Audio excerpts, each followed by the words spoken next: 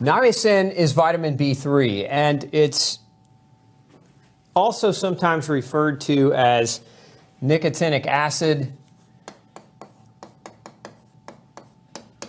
Supplementally, you'll sometimes see it as niacinamide.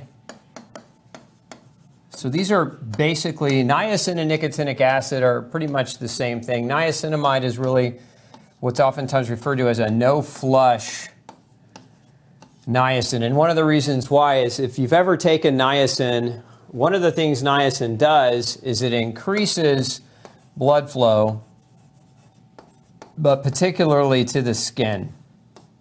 And so the niacin flush happens when you get, upwards of 250 plus milligrams per dose of niacin. It can cause your body to start to flush. And what happens is that flush, it starts in the crown of your head. So, imagine your head here. It starts kind of right here, and it kind of drapes down the head. Okay, and it kind of sends tingling, and it'll turn your face really super red. It'll almost look like you're having a reaction in the face, almost like a hive outbreak. Some people look at it and they think, oh my gosh, I'm allergic. But what happens is it pushes through from base of your head down through your face, then into your shoulders, chest, and it just kind of moves its way down through the body, creating, for the most part, a very redness in the skin. It can create an itchy-like sensation. It can also create almost like a tingling sensation. When I do a niacin flush, and I like to do them.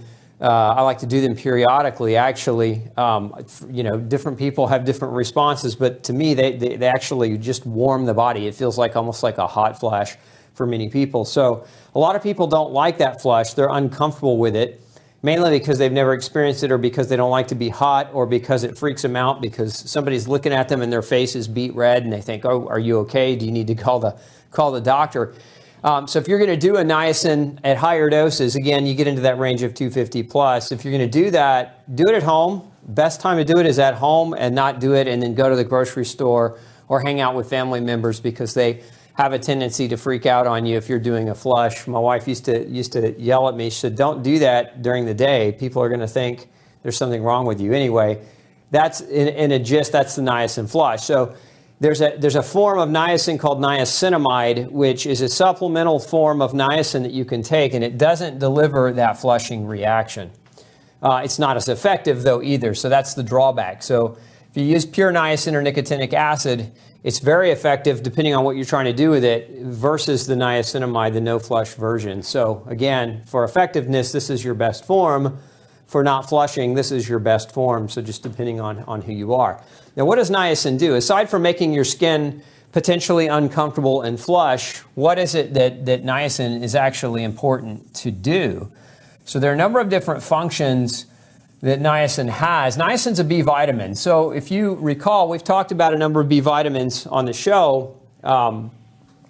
In biochemistry, if you have an old biochemistry textbook, maybe you took biology in school, there's this term in most biochemistry, well, in all biochemistry textbooks, called NAD. That stands for nicotine adenine dinucleotide. We won't get into you having to memorize that, but NAD for short, or NAD, is niacin. It's vitamin B3. They just don't teach you that in biochemistry class. Remember when we were talking about vitamin B2, I said FAD is vitamin B2, and they just didn't teach you that, right? So my point is, this is a very crucial element in biochemistry, because NAD is primarily designed to help you create energy, right? And how does it do that? This NAD is what helps you break down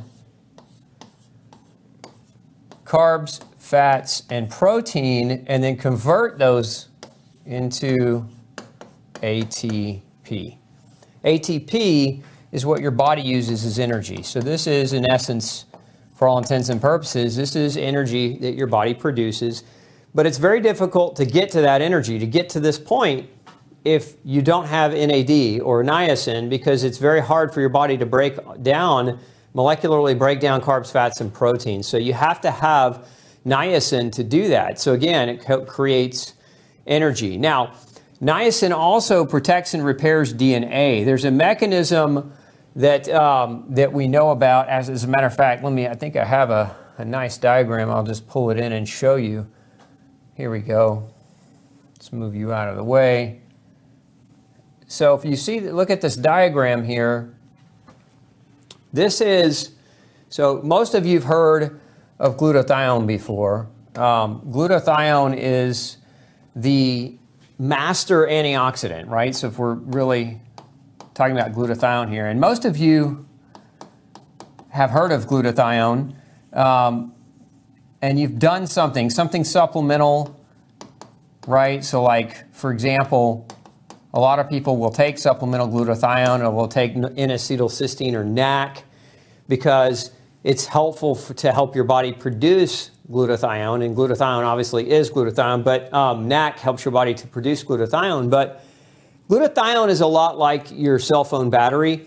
It has to be charged, okay? It has to be recharged, if you will. So once you burn through it, once glutathione is used up to protect you as an antioxidant, again, then what has to happen is that glutathione is used up in this process where it becomes oxidized, okay, and it has to be regenerated. So it has to, it has to basically do full circle and come back to here where it's functional. And in order to do that, you see this right here, what I showed you a minute ago. This is very common in biochemistry textbooks, is they don't say vitamin B3, right? They don't say vitamin B3.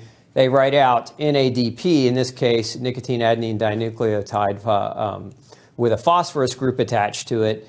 And anyway, so my point is, when you see that NAD like that, this is actually niacin.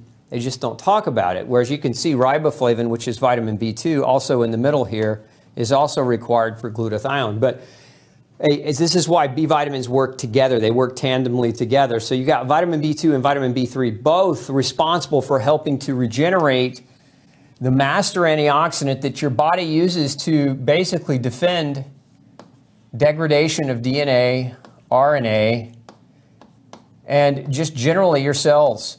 Okay, so it helps to defend the functionality and protect your cells. And so that's what we're talking about back here. Okay, when we come back over here and say it protects and repairs DNA, it does so through that mechanism, through helping to regenerate glutathione, but also through the production of the antioxidant capacity of your cells. So very, very important. And by that same token, it's also known to help stimulate, let's change my color back, to help stimulate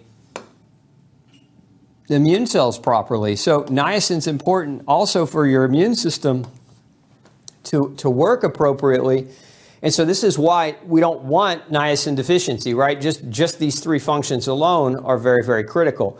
Then we come over here, healthy skin. There's a disease where niacin causes inflammation of the skin, otherwise known as dermatitis.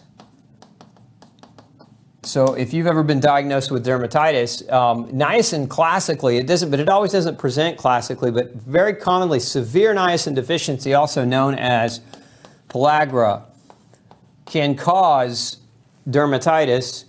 And this dermatitis, a lot of times it looks like on the hands and feet, like gloves and socks, because it has oftentimes has a line of delineation where the inflammation ends. So it's like you're wearing mittens of inflammation and you're wearing socks of inflammation. That's kind of the classic presentation of really late stage dermatitis caused by niacin deficiency, but it doesn't always manifest that way. Sometimes that inflammation's on the neck, on the chest, on the face, on the arms. Sometimes again, it doesn't always appear the way you might read about it in the textbook. So, and I've seen a number of cases where it didn't at all appear in that way. So healthy skin, niacin deficiency is notorious for contributing to skin inflammation.